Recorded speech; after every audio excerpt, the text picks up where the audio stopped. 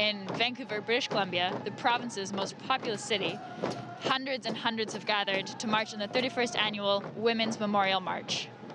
In 1991, the inaugural march was held to honor a woman that was murdered in the midst of Vancouver's largest Indigenous community. 31 years later, the march continues to honor missing and murdered women, as well as members of the LGBTQ community whose lives have been lost on the downtown east side.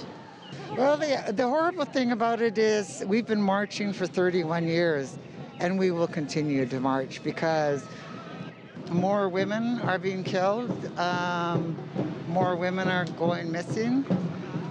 Nobody cares. Nobody cares.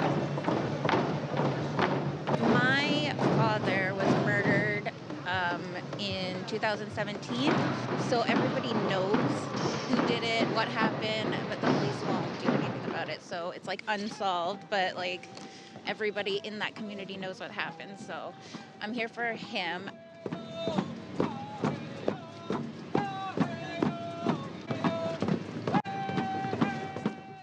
We are in the heart of Gastown, next to what was once the Gassy Jack statue and is now a monument in honor of murdered and missing Indigenous women.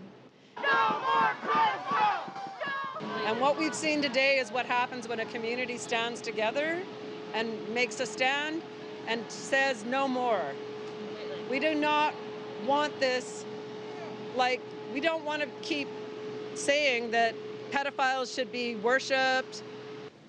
The organizers are hoping to raise awareness for the disproportionate number of Indigenous women, girls, gender diverse, and trans women that go missing every year in the downtown east side. This is Emma Joie and Thomas Frank for CGTN.